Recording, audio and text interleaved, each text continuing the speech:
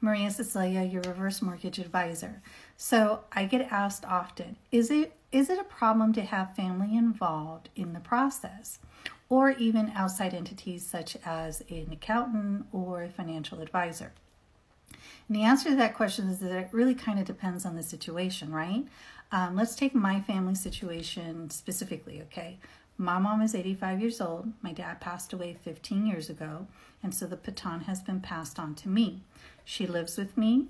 I am the person she goes to when it comes to reading information, investigating information, making final decisions, anything that she wants to do financially.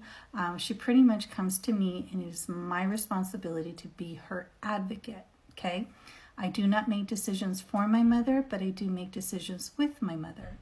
Now, with that being said, not all family dynamics are the same.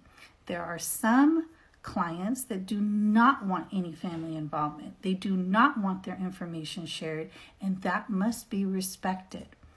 In fact, I have one lady, she's 90 years old. Oh my gosh, so freaking amazing.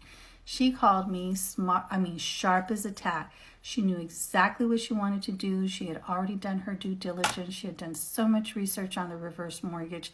Tech savvy as all get the heck out. And she was uploading and doing, just an amazing client, right? Had it all together, and nobody was going to be involved in her transaction, right?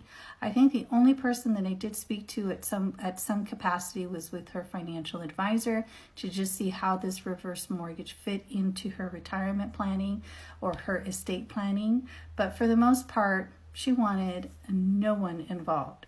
So everyone's different. So basically, you just have to cater to the needs of your client and also their family dynamics, because it varies from client to client.